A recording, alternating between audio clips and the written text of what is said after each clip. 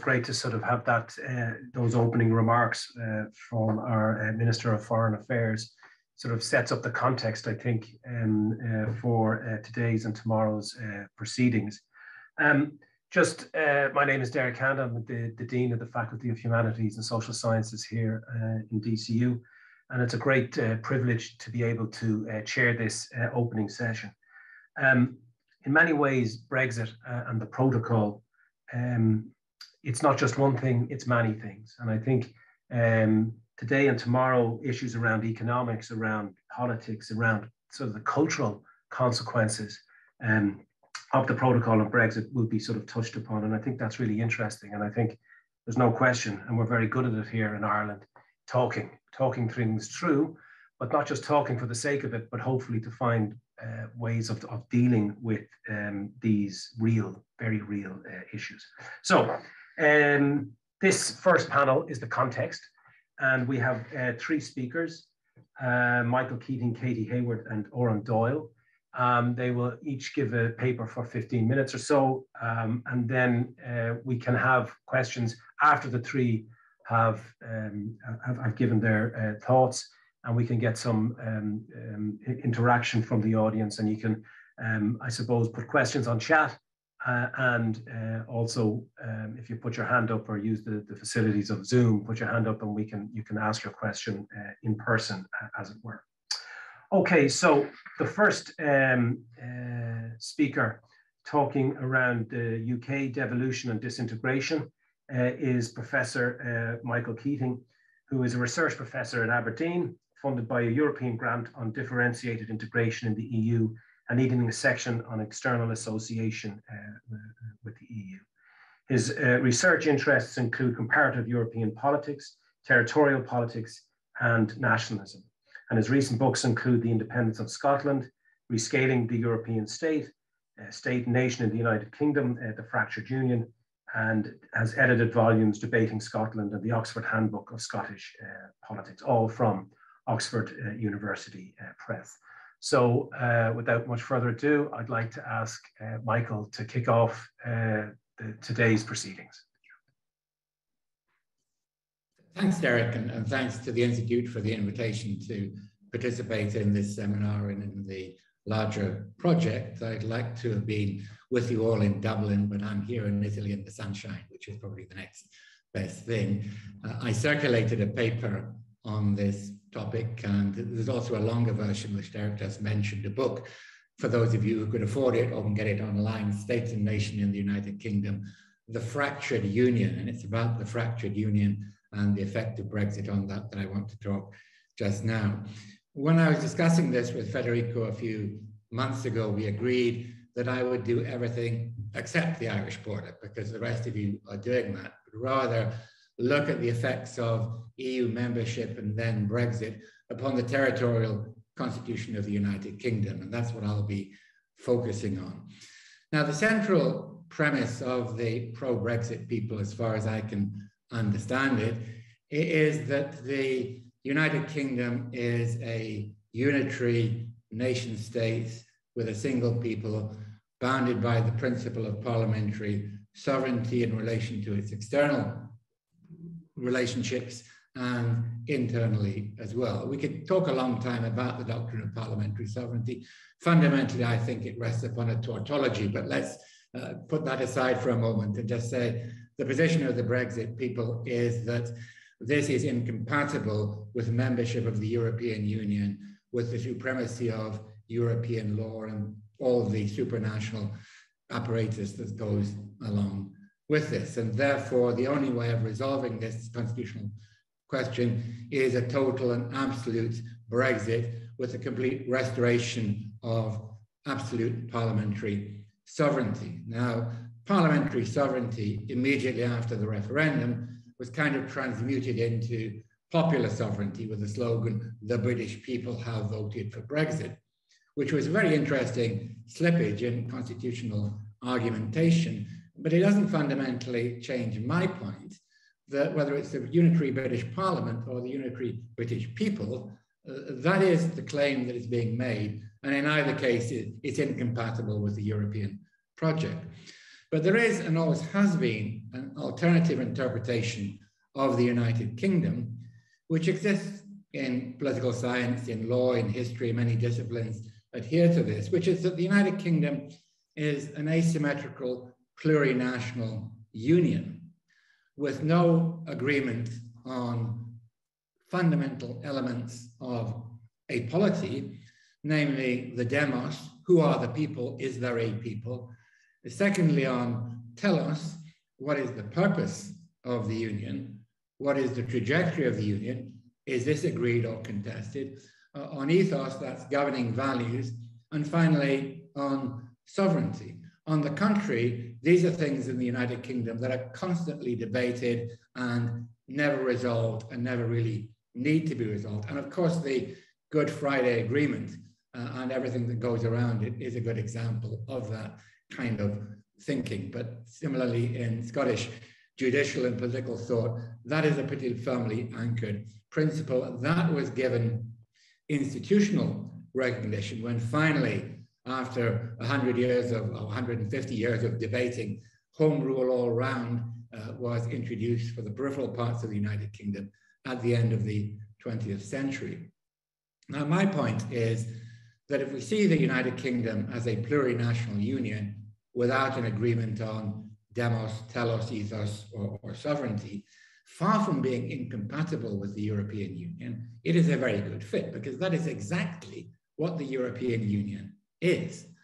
And so that is really the fundamental basis of everything that I'm going to say, a way of understanding constitutionalism and political order that is alien to that Westminster, the old Dyson doctrine, but in fact perfectly compatible with some of the underlying assumptions in the devolution settlement and with membership of the European Union. And therefore, Brexit is profoundly destabilizing because it has taken away the external support system, not only for the devolution settlement, but also for the deeper and longer term understanding of the nature of the United Kingdom, and tried to substitute a unitary doctrine of unitary statehood and peoplehood and sovereignty that never really existed, and certainly has not existed since the end of the 20th century. What did the European do? First of all, the EU introduced a discursive space for ideas about shared and divided sovereignty, which found an echo in the Good Friday Agreement. They found an echo in Scottish doctrines about the nature of sovereignty and the idea of the Union. They even provided a framework in which we could discuss Scottish independence, because it would not mean the end of all unions. It would just mean a reconstitution and reconfiguration of union in different ways. It provided an internal market, a system of supranational regulation that meant that the devolution settlement could be much more extensive, much more asymmetrical, and dispense with all kinds of framework laws, because they were provided by Europe. Very few people in London realized this, how much EU law applied directly in Scotland and didn't have to go through London, how much that Scotland, Wales, and Northern Ireland were able to exercise the same degree of discretion in the implementation of EU law and directives within their field of competences as a member state. And this enormously facilitated the way that devolution was operated in practice. And then the test of this was the vote. In the overall EU referendum vote in 2016, the EU voted by, the UK. Many people keep on mixing up UK and EU. I just kind of, when they're saying this, we all do it, but unconsciously. Anyway, the UK voted by 52% to leave, and as Theresa May famously said, the British people have decided on Brexit. The British people have spoken. This notion of the British people constantly evoked, when in Scotland, 62% voted Remain, in Northern Ireland, 56% voted Remain, divided, of course, on communitarian lines, and England and Wales both voted to leave. So if we're talking about a mandate, the question is, where does this mandate arise? Now, in Scotland, 62% voted to Remain. interestingly enough, there was not a clear relationship between the vote for Scottish independence in Europe in 2014 and the vote on Europe in 2016. Indeed, about 30% of the people who had voted for independence subsequently voted to leave the EU. So they weren't following the consistent nationalist line, which is independence in Europe. But that has now changed. And so many people who had voted against independence in 2014 are now pro-independence. A smaller number of people have moved the other direction. So now there's an increasing coincidence between supporting independence, independence supporters are pro-Europe, and pro-European people are pro-independence. Between voting for the Nationalist Party, feeling totally Scottish, being pro-Europe and being pro-independence. So there's a polarization within Scotland and something like 50% supporting independence in Europe. In Northern Ireland, you'll be all more familiar with this. On the Catholic nationalist side, a loss of support in the Good Friday Compromise, a return to support for Irish unification as having the plurality of support there, and again, a polarization within Northern Ireland as well as between Northern Ireland and the rest of the United Kingdom. In England, a very interesting finding that support for Brexit correlated not with feeling British, but with feeling English.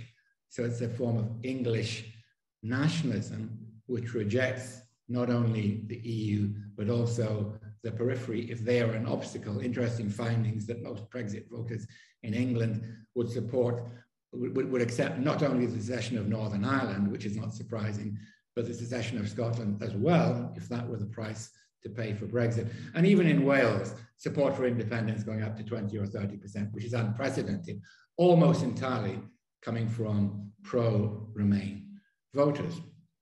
So there's a profoundly centrifugal effect here. The various parts of the United Kingdom are seeking their own place in relation to Europe, but it's very difficult to see what how a definitive resolution could be had for this, because if, as we know, if Ireland unifies, you get rid of one border, but you put another border in place. If Scotland becomes independent, we get rid of Scotland's border with the European Union, but you create a new border with England. So the problem is not where the borders are, the problem is borders themselves.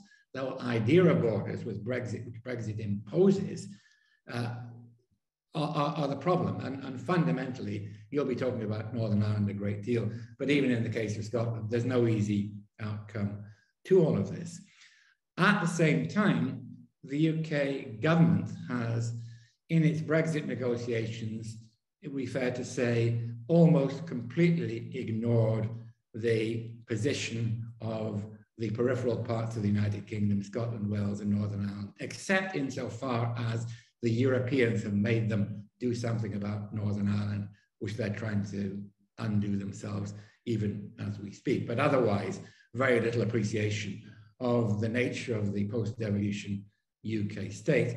On the contrary, there have been a series of centralizing measures, some of them just inadvertent, like the first version of the EU withdrawal bill, which says all of those powers that belong to Europe, will take them back to Westminster, irrespective of whether they were devolved or not. That was pushed back after resistance at the periphery.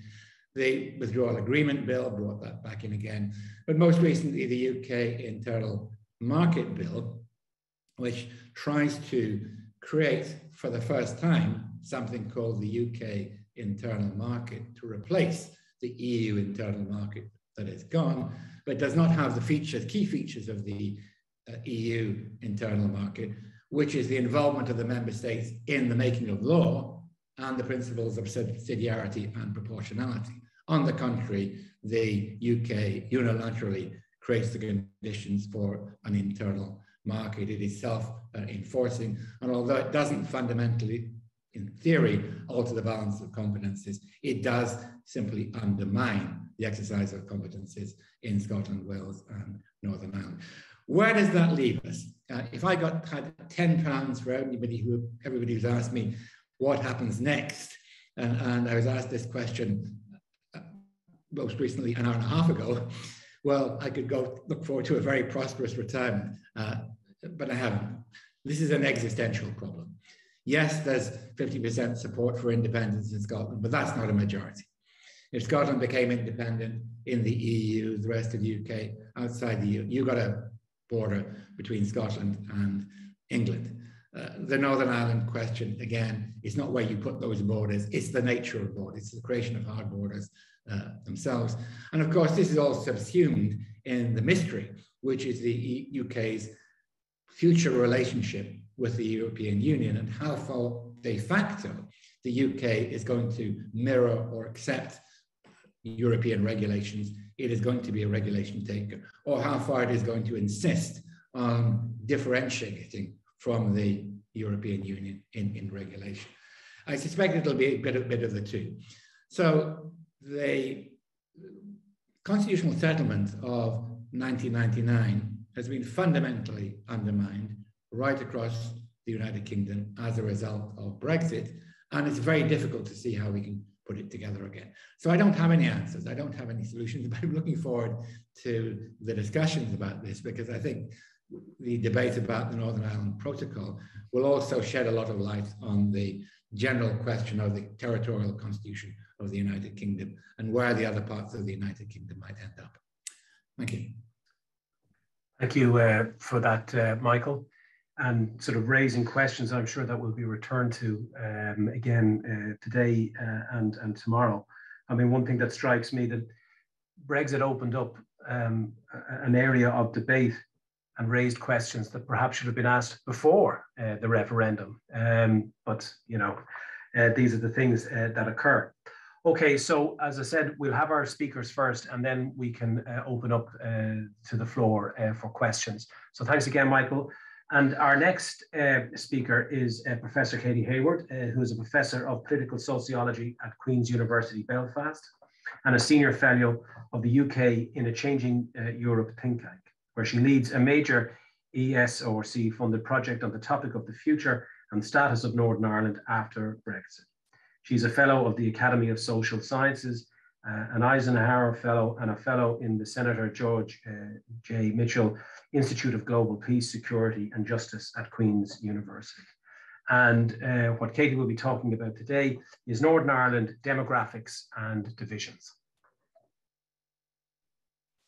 Thank you very much, Derek, and good afternoon, everybody. Thank you to Federico for the invitation to take part on this panel.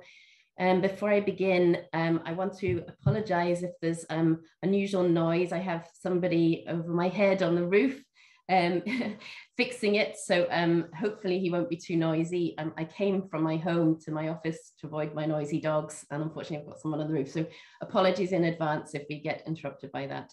I do have some PowerPoint slides to share because I have quite a few charts to share with you, as is my want as a social scientist. So yes, I'm working to the title of Northern Ireland Demographics and Division. And obviously the whole rationale, if you like, behind the protocol was in part the fact that Northern Ireland, the island of Ireland, has unique circumstances, and part of those unique circumstances relate to, if you like, the demographics and divisions within Northern Ireland. I want to begin by noting that, of course, any demographic alignment doesn't in and of itself determine the future for Northern Ireland. And it's important to note from the very beginning that, in fact, we constantly have an evolution of identities, of social identities and political identities, and even definitions of what political community means and its significance in response to a changing political context. So even the Good Friday Belfast Agreement itself marks significant changes in the definition of, say, Irish national identity. And so too, as Michael was picking up on there, perhaps at this very moment, we are seeing change in the definition of unionist identity as well. The question I'm wanting to ask in this is the degree to which there are new politically salient dividing lines in Northern Ireland that are arising as a result of this new context. And part of my working hypothesis there, putting it very simply indeed, is that opposition to Brexit, the roots of which I'll talk about, is in some ways translating into support for the protocol. And this has risks as well as benefits. Of course, the protocol is a very live issue at the moment, and the current handling of that protocol, and indeed the way in which the UK and EU will continue to be responsible for making very significant decisions with regard to the protocol, adds an element of unpredictability and a dynamism to this that is really quite significantly new, not least, of course, because we're now moving beyond the British-Irish relationship that was for so long the context for the future of Northern Ireland. Another element of complexity to all of this, which I know will be discussed more later on in this conference, is the point of the democratic consent vote mechanism, which has also complicated the degree to which there is political salience and particular division over the future of the protocol, i.e. the degree to which political identity is connected to the issues of the protocol as a source of identity.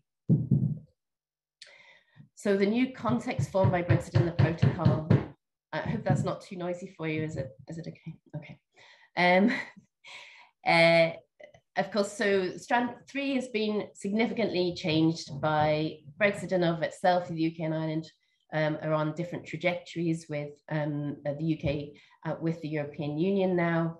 And of course, Strand 2 has been significantly changed by the fact that Northern Ireland is no longer in the European Union, and the Irish border is more significant for many things, and will continue to increase in its significance, i.e. in the friction that is experienced with regards to crossing the Irish border as an external border of the EU. And I'm happy to talk about that more later. And I have, and this has a significant impact on North-South cooperation as well. The protocol endeavours, of course, to protect the Good Friday Agreement in all its dimensions, but as Michael was mentioning there towards the end, the context within which Northern Ireland's future, and indeed the protection of the Good Friday Agreement, is going to be decided, has been radically transformed by the protocol. And this image here, normally I spell out the meaning of that over several slides. I'm just giving it to you there in a small diagram, but just to show the various dimensions that affect Northern Ireland's governance now. And of course, to really try and emphasize the fact that this is evolving. So if you're thinking about demographics, if you're thinking more particularly about political divisions, we see that political identities, political ambitions and aspirations, most particularly, if you like, as they relate to nationalism and unionism, are very much determined by this new,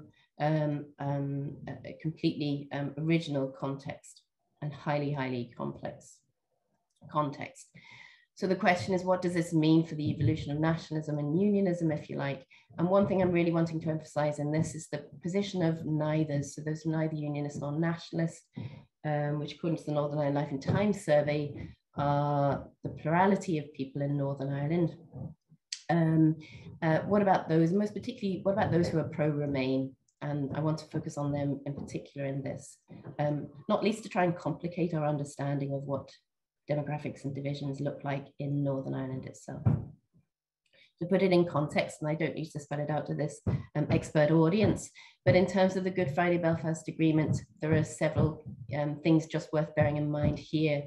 The fact that the competing aspirations of nationalism and unionism are equally legitimate, and the consequence of that, of this framing of the Good Friday Belfast Agreement, is that a disruption to the status quo of Northern Ireland's place in the UK or relationship with Great Britain is seen as a challenge for unionism.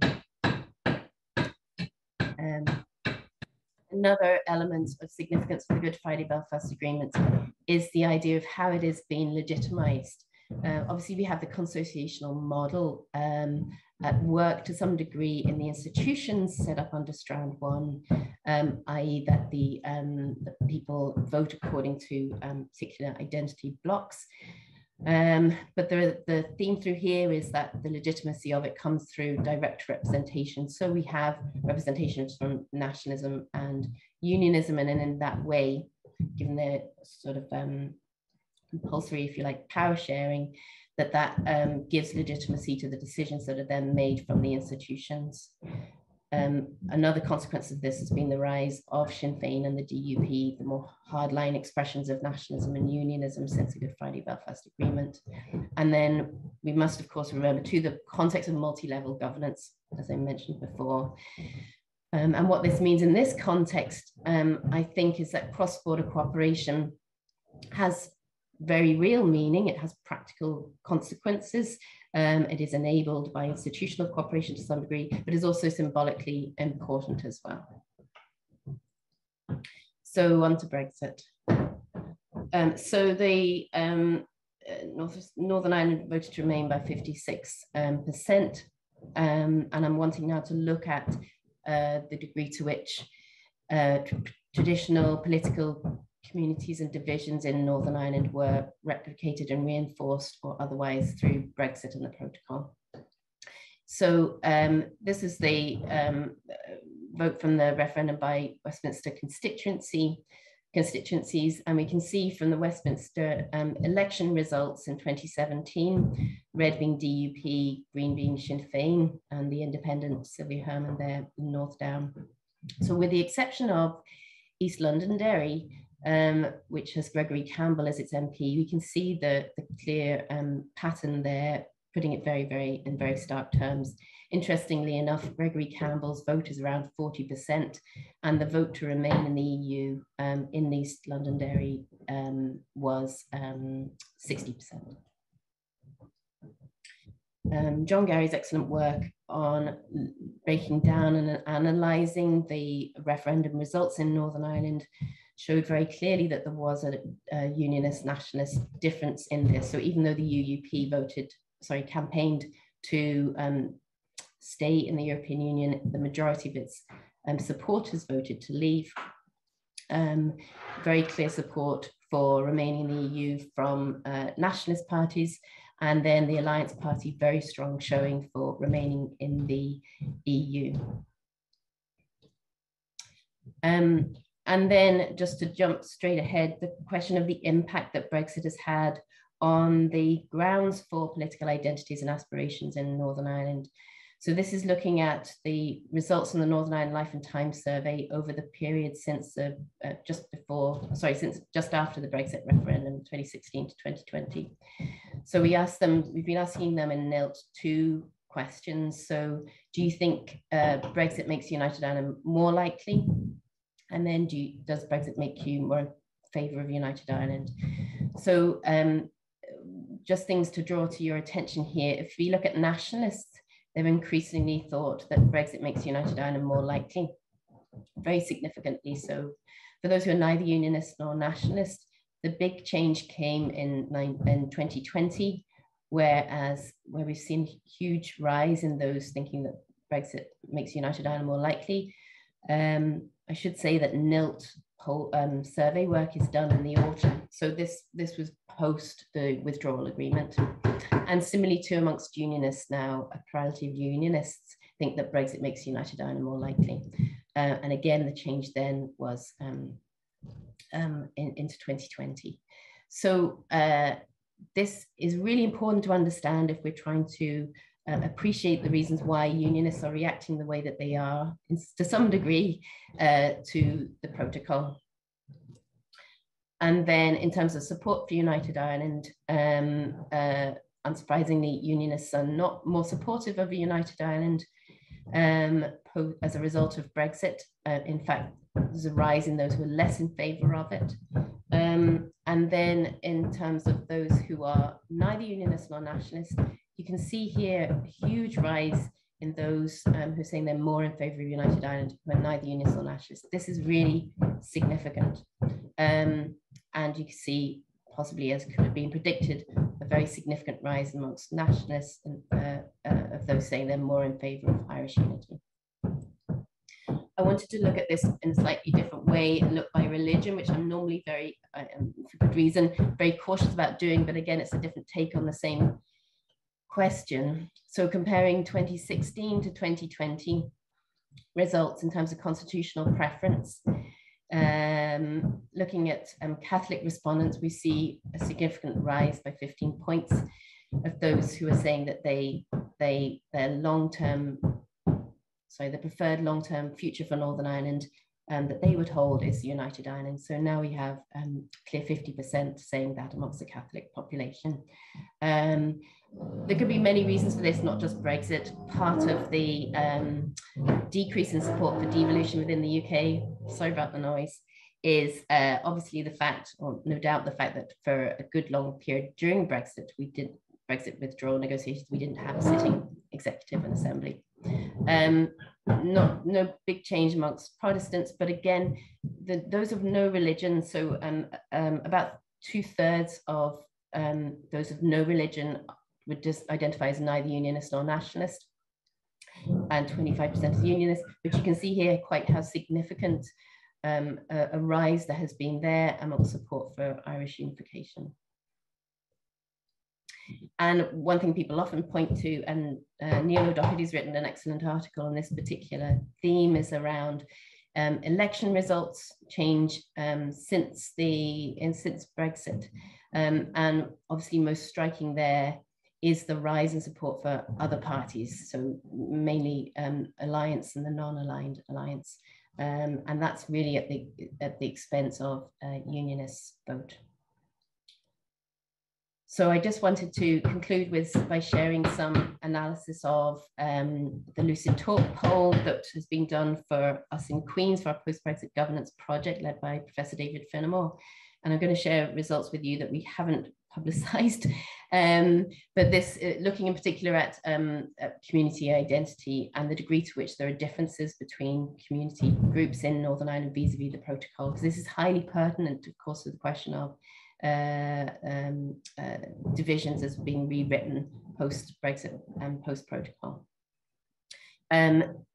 Please, I don't expect you to take all of this in, but just basic headline figures in terms of people who are thinking, this is overall of our poll, strongly negative impacts or negative impacts, where those are falling as a result of the protocol. We see they are predominantly in relation to UK-EU relations and British-Irish relations, also Northern Ireland's constitutional place in the UK, and also most particularly on political stability in Northern Ireland.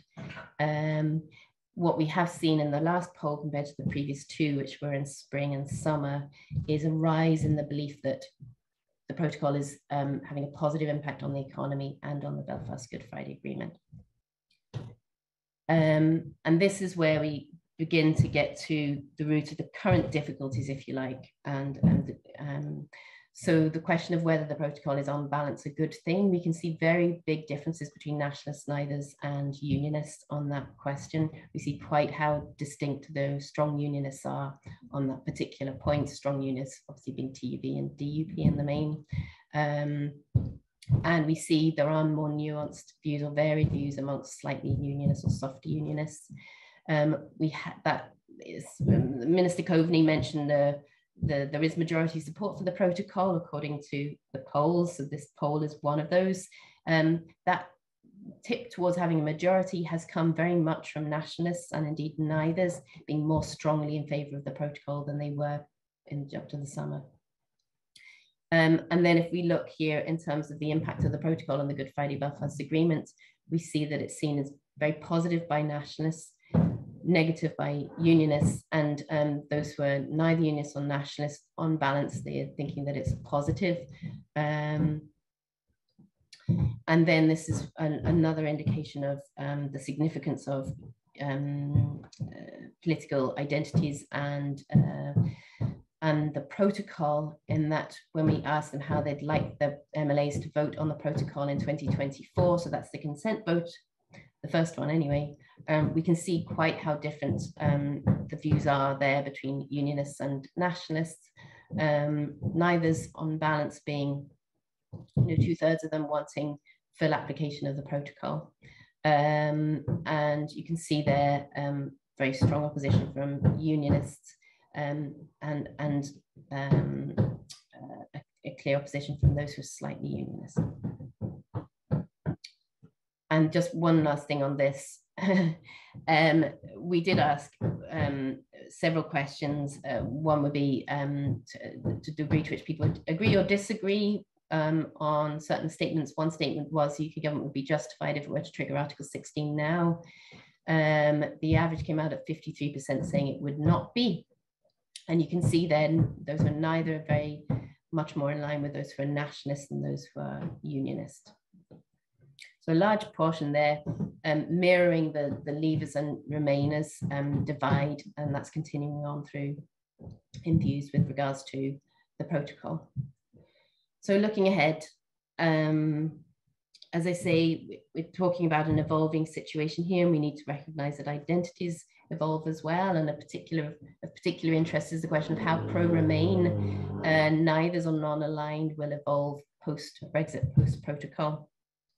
I've heard Lord Frost say a couple of times recently, and others in the UK government, that if they manage to sort the technical problems around the protocol, then they believe that political consensus and agreement in Northern Ireland and support for the protocol will follow. And I'm not sure necessarily whether this is true if you're looking at this particular, at these kind of, this kind of data. I think a particular question is the space for a growth of soft unionist support for the protocol. You see there are varied opinions around that.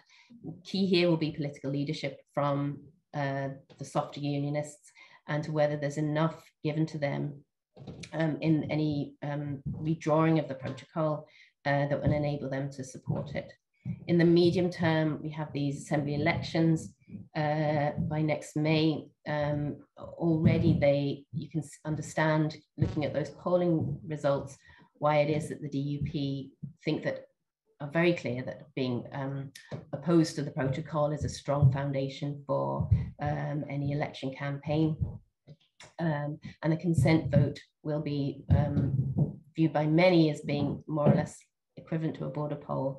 And this is a question more generally as to whether those constitutional matters can be separated from discussion around the protocol, and hence the importance of the neithers here. And then in the longer term, perhaps a pertinent question is whether it's possible at all to create the conditions in which cross-community legitimacy of the protocol can grow, bearing in mind the complexity of the situation and the fact that both nationalism and unionism think that this is a critical moment for their future. I'll stop there. Thank you. Thank you, Katie, for that talk. Lots of facts and figures that tell a story, I think, a snapshot of the present moment and the kind of divisions around the issue of Brexit on a number of different levels. And I'm sure we're going to return to that when we come into the questions. And the noise in the background, they weren't building a border post or anything like that right on your roof. Okay, so thank you for that, Katie. And our next speaker is Professor Oran Doyle, who's a professor in law at Trinity College Dublin, where he was head of school from 2014 to 2018. He holds an LLB and a PhD from Trinity College Dublin and an LLM from Harvard University. He's held visiting positions at the Academia Sinica Te Pai, Bocconi University in Milan, and Keio University, Tokyo. And he's currently a visiting faculty member at the University of Pennsylvania Carey Law School. And some of his recent publications, The Brexit Challenge for Ireland and the United Kingdom, Constitutions Under Pressure from Cambridge University Press, dealing specifically with the issue of Brexit. And so Professor Doyle today will deal with Ireland, developments and debates. Thanks, Derek. Thanks for the invitation. Thanks, Federico, for the invitation. Thanks, Derek, for the introduction. So, my paper is titled Ireland, Developments and Debates. And what it tries to get at, or the issues that it tries to explore, are issues arising for Ireland from the UK's exit from the European Union that to a certain extent are understandably overshadowed at the moment because of all of the important and pressing issues around the protocol. So the 4 questions that I want to look at over the next 15 minutes or so is, first of all, what sort of member state is Ireland post-Brexit? Then I want to ask the question, for reasons I'll explain, about how might Irish unification occur. Then I'm going to explore the sorts of issues that unification, should it happen, or should it even be on the table, would raise for Ireland and the EU. And finally, sort of to loop back around and ask, if unification did happen, what sort of member state might Ireland be in the European Union? I have to enter two important caveats. Okay, so nothing that I say should be taken as advocating for United Ireland, and I'm not making any assessment about how likely that is to happen. It's just more on the political agenda than it used to be, and is sufficiently plausible in my view to be worth discussing, but I'm not taking any position on it. Much of what I say draws on the following two works. So this is a sort of acknowledgement masquerading as an advertisement, or vice versa. So much of the analysis will draw on the Working Group on Unification Referendums on the Island of Ireland, which Professor Hayward was also co-author, as was Professor O'Neill, or Professor O'Leary, I beg your pardon. He'll be speaking tomorrow. And then the other is the slightly blurred cover of the book that you just mentioned, The Brexit Challenge for Ireland and the United Kingdom, and some chapters in there that try to draw out some of these issues. To take the first question then, so what sort of member state is Ireland post-Brexit? And I thought that a useful way of exploring that might be around sort of the big questions in political debate, or what might be the big questions, the political cleavages.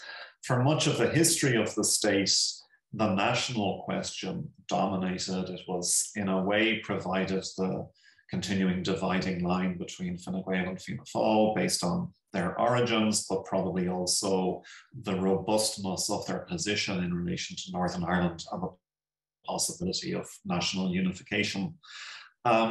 With the 1998 agreement, probably prior to that, but certainly with the 1998 agreement, you approach a point really of at least establishment consensus, but I think more than establishment consensus on that. That ceases to be an issue around which Irish politics revolves. It's fair to say that Sinn Féin's position on that is perhaps somewhat ambiguous, in that they are supporters of the Good Friday Agreement and the constitutional settlement involved therein. They're committed to national unification in the same way, well, most other Irish political parties are committed to unification, but Sinn Féin it's much more of a priority for Sinn Féin. And so it's possible that with the growth and support for Sinn Féin, that issues around unification might again become a dividing ground in Irish politics. That doesn't seem particularly likely at present. The second characteristic of Ireland as a member state is attitudes to the EU, which have pretty much always been very positive. Membership was approved by large majority in 1972. Subsequent treaties have been ratified as referendum. There were blips with the Nice referendum in 2001, the Lisbon referendum in 2008. But that was probably due to a mixture of political complacency and Celtic Tiger era complacency. Both were then approved at subsequent referendums by large enough majorities and larger turnouts. And the Fiscal Compact Treaty was approved first time round in 2012. And you see during Brexit really support for the EU and Irish membership going up into almost despotic territory up into the 90s. So it remains very strongly pro-European country. A cleavage which has sort of underlain much of Irish politics, and I think probably had a disproportionate impact on how Ireland might have been viewed from afar, is one between, roughly speaking, religious conservatives and liberal secularists. And that was a story of gradual, intermittent, not entirely linear change from the 1970s onwards, but really culminating or coming to the last major steps on that journey with the referendums in 2015, approving marriage equality, and 2018, authorizing the legislature significantly to liberalize the grounds on which abortions are available, followed up by less important referendums, further easing the rules on divorce, removing blasphemy from the constitution. If that was a debate, I think politically the liberal secularists have won that one. That's no longer, there's a couple of residual issues left over from it, but it's no longer an animating ground of debate in Irish politics. What we do see perhaps starting to emerge is more of a left-right debate. Political debate much more focuses on issues of the health service, housing, appropriate levels of taxation to pay for those, etc. The dog that hasn't barked is anti-immigrant populism, occasional flickers of that, but it hasn't become expressed in the party political system in any meaningful way. Some people advance almost political structure arguments for that the PRSTV voting system provides an outlet for the sort of grievances that might otherwise be harnessed by anti-immigrant populist parties. I wonder whether Sinn Féin, as an anti-establishment party with a national agenda that might be attractive to people who would otherwise be attractive to anti-immigrant populism, is perhaps blocking a share of the political market there, whereas of course Sinn Féin is very much in favour of immigration, so it doesn't fit those characteristics. Anyway, so that's sort of a sense of where Ireland is, and perhaps makes it, I'm not a political scientist by any means, but perhaps makes Ireland look a little bit more like a normal EU member state, or perhaps a normal EU member state circa 2000, 2005, than it had done in the past. Brexit causes particular challenges, and wholly apart from issues over Northern Ireland and the protocol, and I think has prompted concerns or renewed focus on alliance and influence building. So there's a concern that Ireland in the EU without the UK will lack a country of which we're with like mind on many issues. So as a lawyer, I know the courts or Chief Justice and so on are very concerned that we are now the only solely common law country in the European Union. That places a whole lot of extra responsibility on our own civil service to be able to engage efficiently around the drafting of laws, cases before the European Court of Justice. And what you see, I think, is political issues trying to develop alliances with other EU member states, and thinking about those alliances more strategically, perhaps, than we had to do in the past. A real push to develop the pool of candidates, Irish candidates who would be eligible to serve in the European institutions, a feeling that we've allowed ourselves to become underrepresented there. So government policy from the Department of Foreign Affairs tries to address that. And also an attempt to refocus on alliance and influence building across Great Britain outside of the Dublin-London state-to-state relationship, with the opening and further strengthening of consulates, specific arrangements with Wales recently. So that is sort of, Ireland's position as an EU member state on the issues that are of concern to us, perhaps prompted by Brexit. I then want to go on now and look at how unification might happen. So it turns on the Good Friday Agreement and requires the consent freely and concurrently given North and South to bring about a united Ireland. So how does that work out in practice? This is seriously abbreviated, but the Secretary of State for Northern Ireland has discretion to call a border poll to see whether there is consent in Northern Ireland for unification. Okay. However, the Secretary of State is under an obligation, if it appears likely to them that a majority would vote in favour of unification. A lot of ink has been spilled on trying to work out how the Secretary of State might assess whether such a majority exists. There is, I think what the conclusion we come to in the report is that there's no one conclusive form of evidence. All forms of evidence could and should be considered, including opinion poll evidence, representation in the Assembly, representation of the Northern Ireland constituencies at Westminster, and so on. All of those should inform the Secretary of State's view. The referendums, there must be a referendum in the South as well, for reasons I would be prepared to explain if we had a lot longer. Those referendums must be concurrent. Don't think this means simultaneous, but it does mean that they have to be more or less at the same time and on the same set of issues.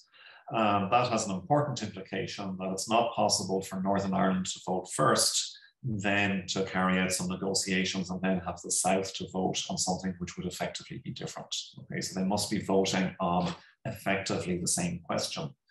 If both North and South vote in favour, the referendums mandate unification. Unification must occur under the terms of the agreement. but legislation is required in Dublin and London to give effect to it. Now, the agreement was clearly written under the expectation that relations between Dublin and London would be good, and if unification referendums were passed, Dublin and London would work together in good faith to give effect to those votes and present complementary legislation to their respective parliaments, and unification would go ahead smoothly. I'm not so sure that those assumptions still hold. There is in all of this a sort of runaway train scenario in which it is possible that the Secretary of State for Northern Ireland might be legally directed by a court to call a poll. Unlikely, but possible. If that happened, the poll would have to go ahead in the north. If the north voted in favour, there would have to be a vote in the south, and then there would have to be legislation to give effect to those two votes. But nobody would have been able to do any planning, or at least they wouldn't have been able to negotiate any details prior to the votes taking place.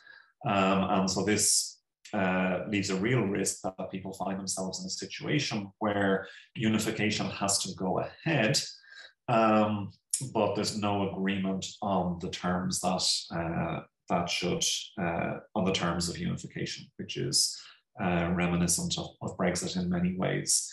So this tends, in my view, there are other opposing views on this, to suggest that a detailed plan before the referendums, insofar as possible, will be desirable, rather than waiting until after the referendums, the sort of Brexit model of vote first and ask questions later, not being such a good idea in my view. What are the sorts of issues that would have to be considered in that context? There's ones for the Irish state, primarily constitutional issues. There's lots of issues. Constitutional issues are really around, would devolution for Northern Ireland continue or not? So would it be a fully unitary state, or a unitary state with a devolved Northern Ireland? And there's also issues about Irish identity in the constitution and the extent to which they should be amended to make it more welcoming for those of a formerly unionist disposition. But the ones I want to focus on a little bit more today are what might the issues be for the European Union, because the European Union has a stake in this, the European Council having decided in April 2017 that if Irish unification were to occur, Northern Ireland would become part of the EU in a sort of East German accession style, or East German absorption style, rather than an accession process. So this means any votes in favour have consequences for the European Union. Some of them around EU citizenship. Would the EU be prepared to grant EU citizenship to British citizens in Northern Ireland who are exercising their right not to be Irish citizens? At the moment, there's probably very little divergence between Ireland and Northern Ireland, but the longer the UK stays out of the EU, the more that is going to grow. So what plans would the EU have for Northern Ireland catching up again with the acquis communautaire? There'd be a sea border between Ireland and Great Britain to negotiate. That's probably going to have implications for fishing rights. What's the EU's position going to be on that? And also there's a question about how the protocol itself comes to an end. Okay, there's some ways for that, but it probably requires the agreement of the UK. So all of these are questions that the EU will have to address, and which I think the EU probably, the EU institutions can't wait until after the votes. Having made this commitment that the effect of the votes would be EU membership, they're probably not going to be able to say we're not going to give any answers to the questions until after people have voted. So European institutions, other member states need to start thinking about this at some level. That's so speculative, I will leave that for now because I'm nearly out of time. But maybe just to draw some lessons from the overall Brexit process to these discussions around unification, point to perhaps the importance of planning, a point that Derek touched on earlier. How do you design the referendum process? Plans before the votes, plans after. The difficulty of negotiations to implement a broad and unspecified political mandate when that's happening in the context of distrust between the parties. And finally, seems to me from an outside perspective that the electoral interests of the UK Conservative Party are a significant driver of constitutional change within the United Kingdom. And it's quite possible that Irish unification were to happen might play out in that context as well, of a Labour Secretary of State agreeing or deciding that a border poll should be held, and a Conservative Party perhaps campaigning for re-election on the grounds that a border poll shouldn't have been held, and committed to not implementing the result of the poll. So I think has the potential to play out in very messy circumstances, and it's probably better to be thinking about those sooner rather than later. Thank you. Okay, thank you, Oran, for that. Again, in terms of the local issues, very much in the relevancy and the idea of beginning that kind of discussion, I think is important. So look, we've had our three panelists, and we've touched upon Northern Ireland, and the UK from a sociological view, from a legal view, constitutional view, and from a political view.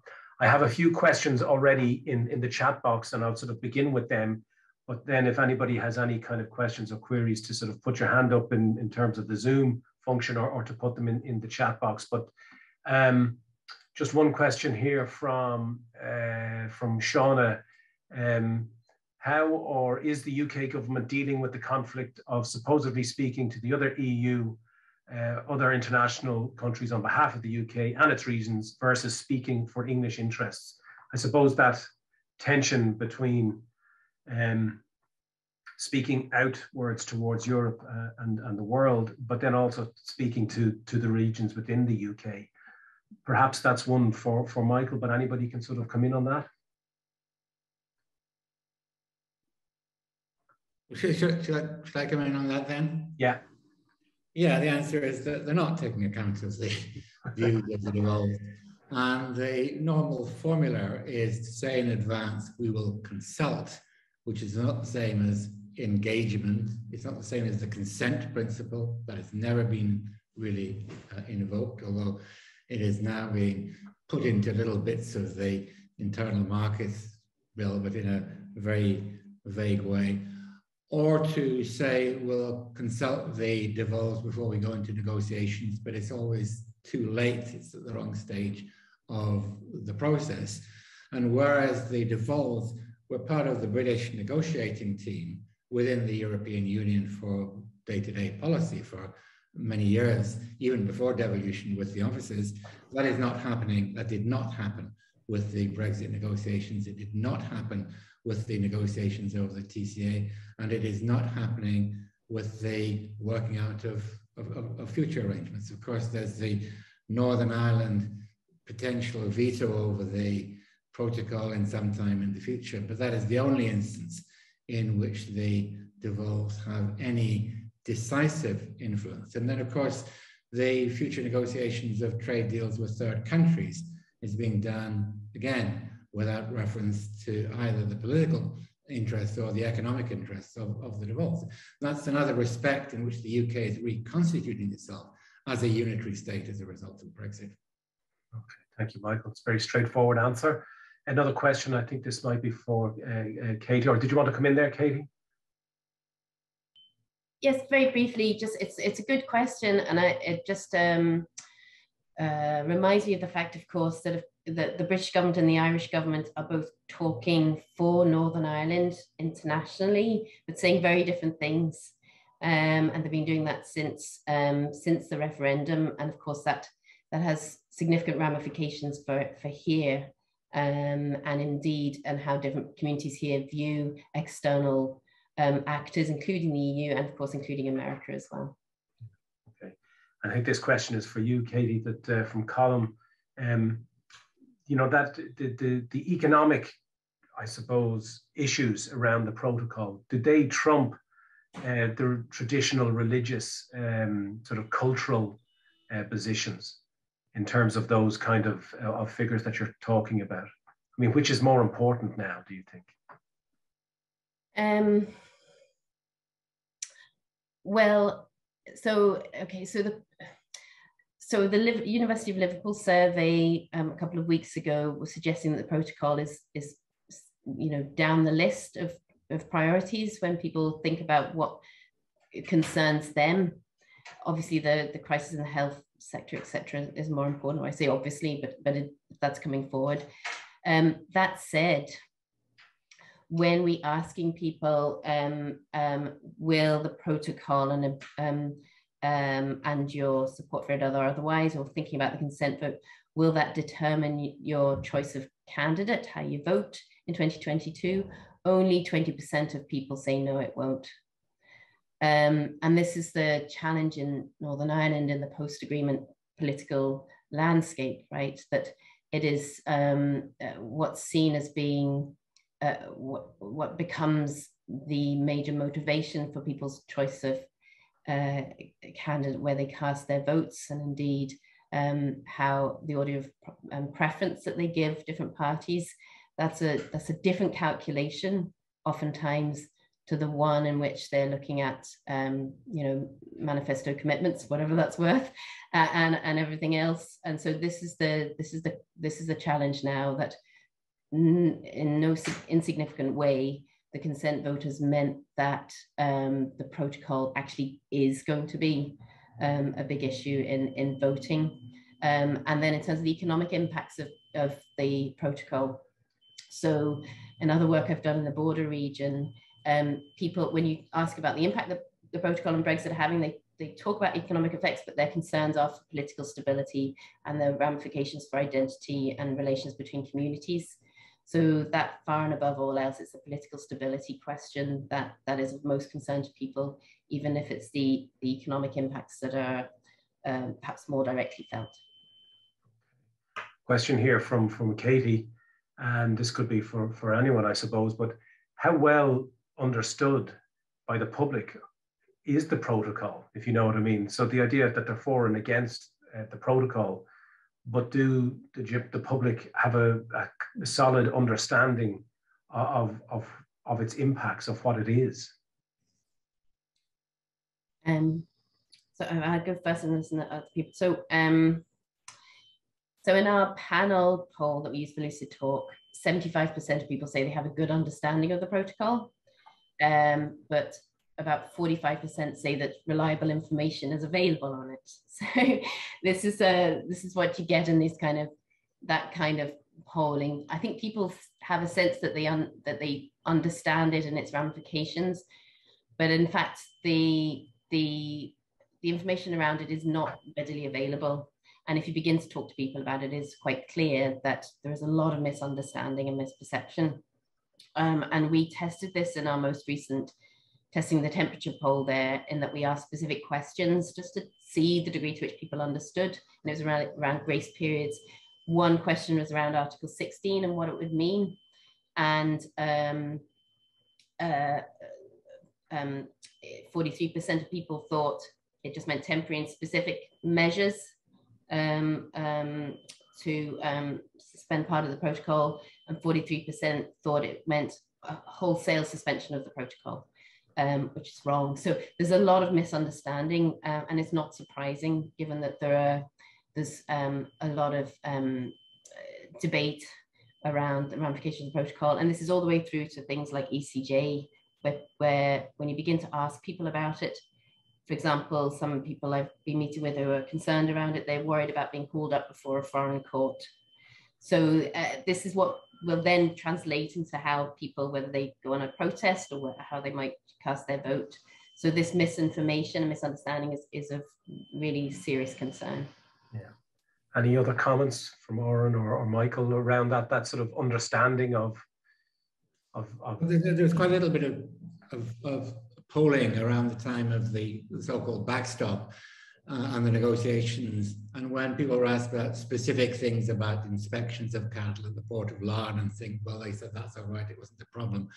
But predictably, once it was politicized and became salient, it then became a proxy, I think, for a whole lot of other things and tapped into existing polarization. And that's really not surprising, because people can't be expected to understand. If we have difficulty explaining this, and how are people in the street to explain it?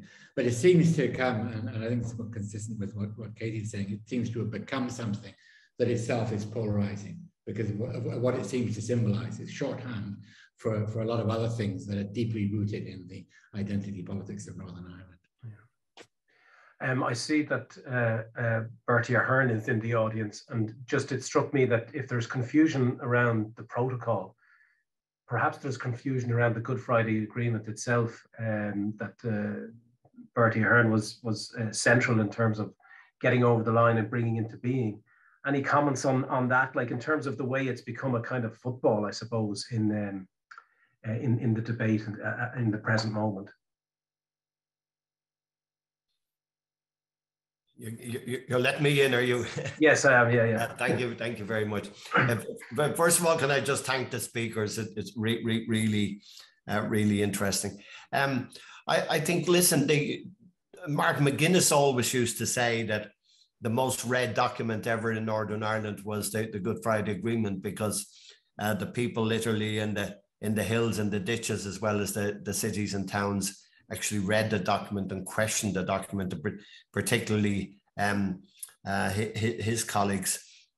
So I suppose it's been well and truly debated ever since. There was some ambiguity around some things, not as much as I think people sometimes say. People say that we designed a lot of it to create ambiguity and make it seem that's not true. It might have turned out that way. With the exception of decommissioning, I think decommission was the one where we were trying to find a way through, and not very clearly, and that's why it took us 9 years to deal with it. But just listening to the speaker, can just make 2 points.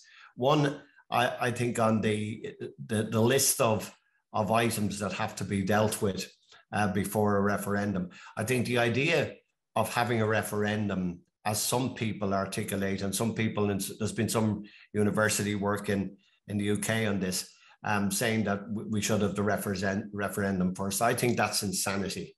A referendum before the detail is worked out will mean it will be rejected both north and south. In my view, there's no doubt about that. People are far too politically wise. They're used to referendums, particularly in the south. They want to see the detail, and it's not the detail about costs. It's not about budget, which is sometimes said. It's just the detail. So that's one point. The other point is the difficulty with the protocol and whether it's understood or misunderstood. I spend a lot of my life still in the north. The reality is, in East Belfast and in the ghettos and in the areas where you're likely to get trouble, the people haven't got a clue about the protocol. Not a clue. And they see it as identity. They see it as a road to the Dublin government taking over again. And this is a pathway to that. And that's the hard reality. And I've sat in on 2 very sizable meetings in the month of October. And it was just quite clear. The idea of it's about trade, or it's about all the things that we know it's about, just passes them by. In fact, they're not interested. It's seen as a trick by the South to move the border from across the island and to put it down the Irish Sea as a trap for Dublin. That's how they see it. And even those who you might consider to be a bit more intelligent and articulate. So that is the difficulty. So we're trying to do 2 things. We're trying to solve the difficulties of medicine and meats and everything else in the protocol. But there's another issue of the protocol, which is what's in the head and the ideological one. And that's a far more difficult one to do. And, Jeffrey Donaldson well understands how we might get over the detail. And the reason he keeps on about the other issue is because he's trying to, which I don't blame him for, he's trying to serve the loyalist community as well. So I just make those few points. Thank you for that. Another sort of question here from Tom Flynn, that increasingly, and this is for you, Katy, increasingly people are sort of expressing themselves as exclusively Northern Irish, as opposed to Irish or British, or some combination of both. And is there any kind of polling or data on that sort of sense of connection or community, and how it might sort of react to border polls, or indeed the protocol and so on? Yes, there's been a lot of work on that from people like Kevin McNichols, and John Tong has written on that, and others, really fascinating work. So it's not really a political identity per se. It's most popular amongst younger Protestants who are less likely to use the term British to describe their identity. And this is in contrast to younger Catholics who are more likely to talk about themselves as Irish. So yeah, that's a growing area of interest, but I think possibly more significant is what's happened to British and Irish post-Brexit, and the fact that we now have fundamental and real inequality between British and Irish citizens, or citizenships, perhaps I should say, as is experienced now when British citizens travel to the EU. And I think that's going to become more apparent over time. So that's sort of that's a real jolt, I think, to some of the assumptions behind the foundations for the agreement itself. And one thing, just to pick up on what Bertie Ahern was saying, it is worth bearing in mind that quite a lot of the anti-protocol protests and provocation, if you like, comes from people who never accepted the Good Friday Belfast Agreement to begin with, and who do see this as an opportunity to, the protocol context as an opportunity to push and push and push on that one and the compromises or accommodation that was made in the Good Friday Belfast Agreement. I'm talking about certain quarters of loyalism, just as we had the same for certain quarters of republicanism who didn't accept the Good Friday Belfast Agreement and who saw Brexit as a means to push as well to get what their ultimate ambition.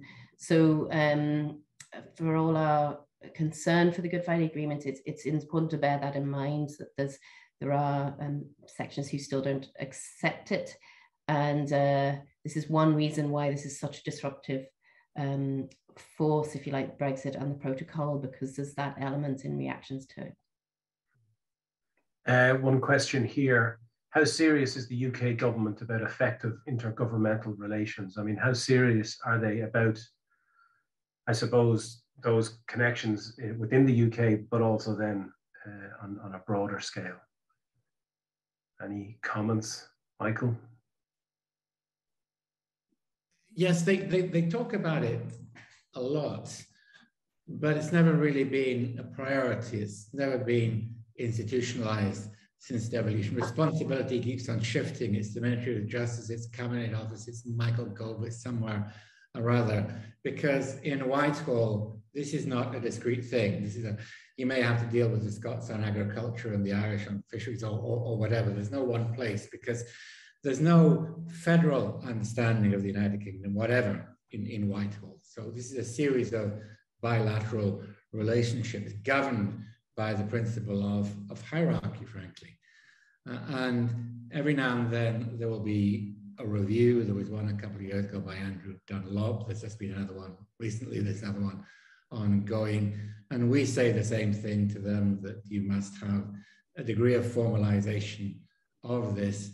And you must get rid of the idea that ultimately the UK government always has the last word, because although it may often not always exercise its power in that overt hierarchical way, the fact that they can has a feedback effect on the entire negotiation process and all the way down to official level, because you know that eventually the UK is going to get its way. People talk about federalism. People talk about federalism in the United Kingdom when they run out of anything else to say, because they don't know what federalism is. My colleague Alvin Jackson, who's well known in Northern Ireland, of course, calls it the wonder drug of constitutional debate. But there's that lack of understanding that this is a devolved polity.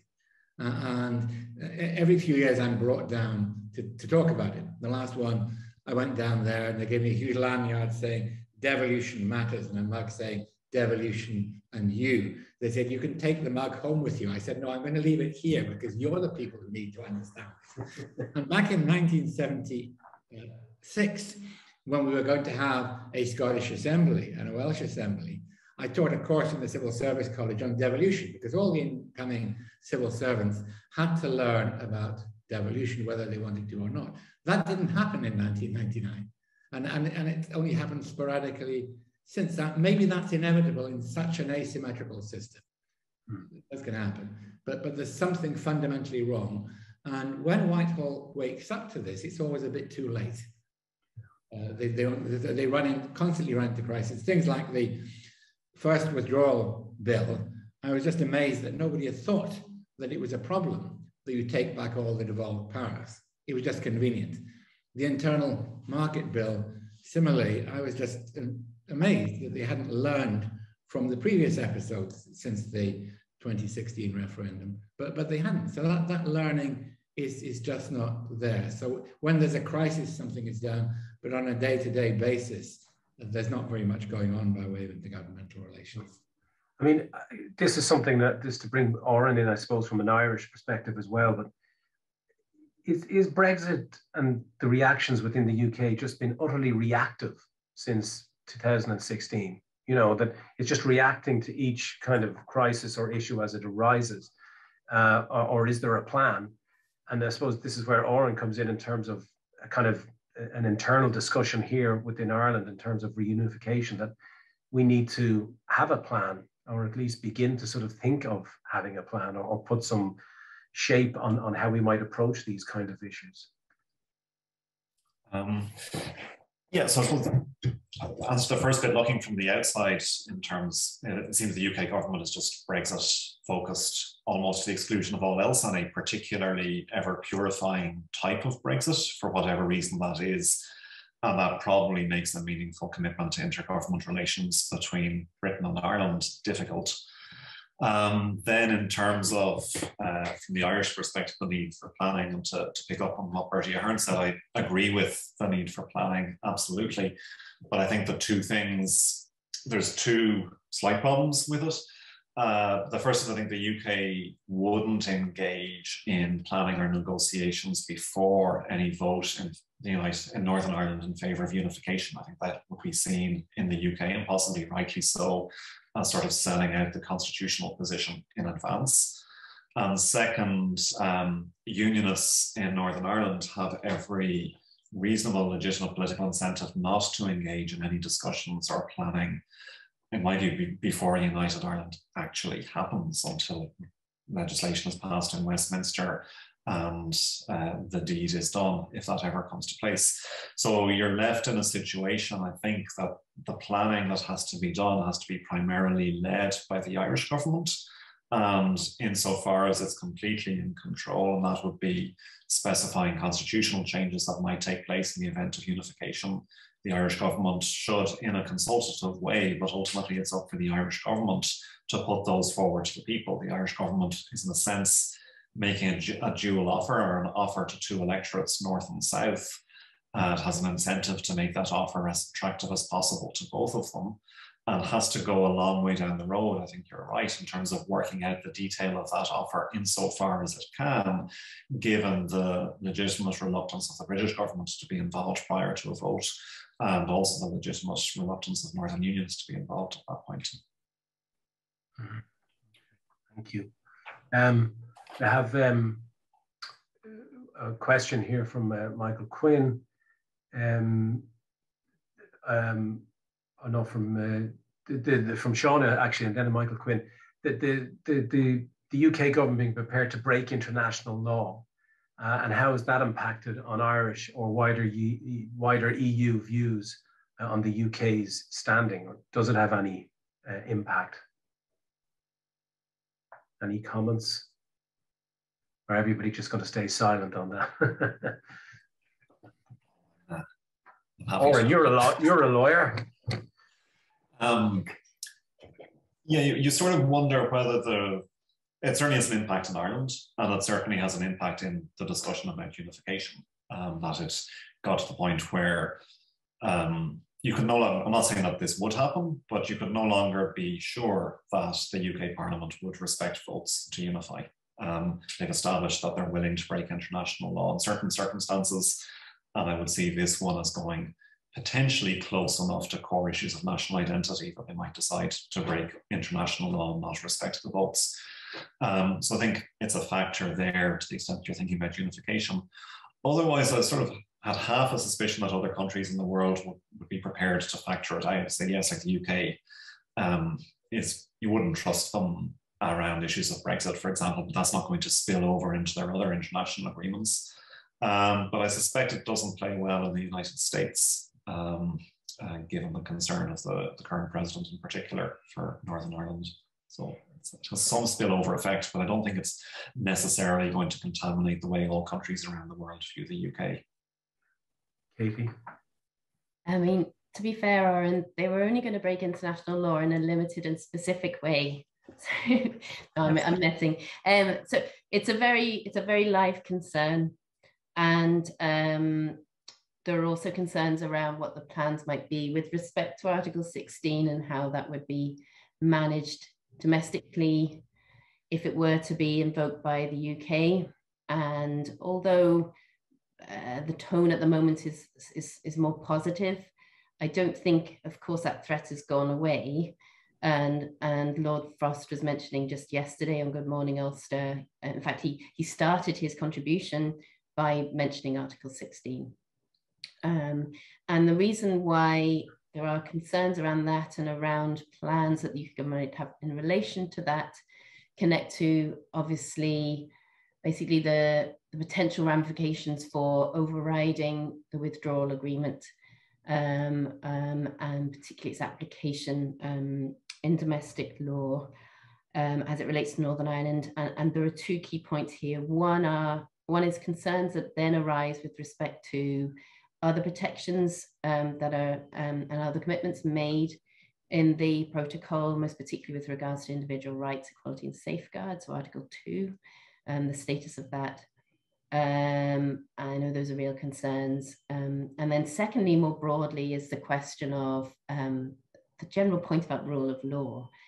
And if it's the case that the UK government equips itself or attempts to equip itself to break international law, the standing, therefore, of the rule of law, even all the way down to how the Good Friday Agreement is then seen, and the commitments that are made there, and including in the Northern Ireland Act, and also just more broadly, the fact that the peace process depends on that, and on people being able to say, no matter what your point of view, no matter how intense your frustrations or concerns, that there are democratic means of expressing them, and that the rule of law and indeed upholding the police service, etc., all of these things should be maintained. And so what is interesting is probably not well appreciated is a connection between on the street level management of division all the way up to that very highest level of what might even be said on the floor of the House of Commons. Okay, thank you, Katy. This is another kind of question from Michael Quinn, but it goes back to the other question, you know, the priorities of economics versus sort of cultural issues or identity politics. And Michael's saying, do you think the cost of Northern Ireland exiting the EU outweigh the traditional divides in the minds of the UK government, and are we likely to see a Northern Ireland hangover when the reality of Brexit hits home? So again, I suppose it's the idea of economics versus, you know, cultural politics, or which is more important or takes precedence. I mean, Michael, in terms of the internal UK, is it all about economics, or is it identity politics at the moment? Brexit is fundamentally about identity politics and a particular conception about the nation and the state and the relationship between them, driven, as I said, not so much by British identity, but by English identity expressing itself through Britishness. There are multiple strands in British unionism. I say British as opposed to Irish unionism. One of them, which is almost disappearing, as an acceptance that this is a plural union and that devolution is a legitimate expression of variation within a union. Another one is centralist, centralizing kind of Jacobin unionism. That we saw under Margaret Thatcher, we've seen it again more recently. But the overwhelming strand is that we care about Scotland, we don't really care about Northern Ireland. And that pretty much corresponds to attitudes in public opinion, that Northern Ireland is not seen as an indispensable part of the state in the way that Scotland is. But increasingly amongst public opinion, Scotland is also seen as dispensable, and who knows Wales next. So the notion of UK unionism has always been polyvalent. It's always been different in Ireland, different in Scotland, different in Wales.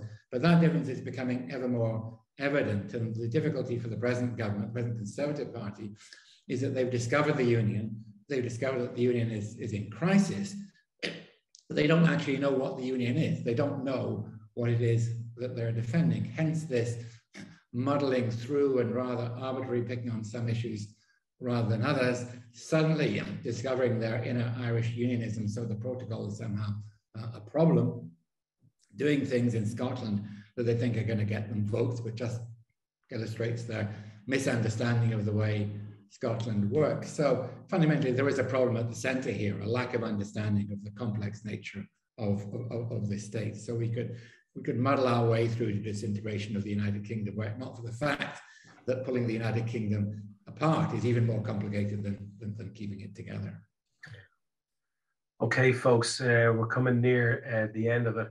I was going to sort of say half jokingly, so where will we be in 2 years' time? You know, will it all work out as, you know, our mothers and fathers used to say, you'll be grand, it'll be fine, it'll all work out. One imagines that it won't, and it won't work out in a very easy kind of way. Look, I found the three papers fascinating because we were focusing on the UK, focusing on Northern Ireland and the kind of different responses to the crisis of Brexit. And yet, with different responses, we can see similarities or common grounds that perhaps is something to sort of think about in the future. I mean, Michael, you constantly talked about the periphery, and certainly in Ireland, the EU has been a way for the periphery, us on the kind of edge of Europe, as it were, to have a voice and to kind of reimagine ourselves in a kind of positive light. And perhaps that's something that the UK needs to sort of think about as well, as that kind of tension between the centre and the periphery. So listen, on behalf of everybody here, and we've had up to 130 people here since 2 o'clock, I'd just like to sort of thank Oran and Michael and Katy for three really great papers that sets up the tone and the scope of this gathering this afternoon and tomorrow. And so if we can all either in the real world or virtually with our Zoom sort of put our hands together for speakers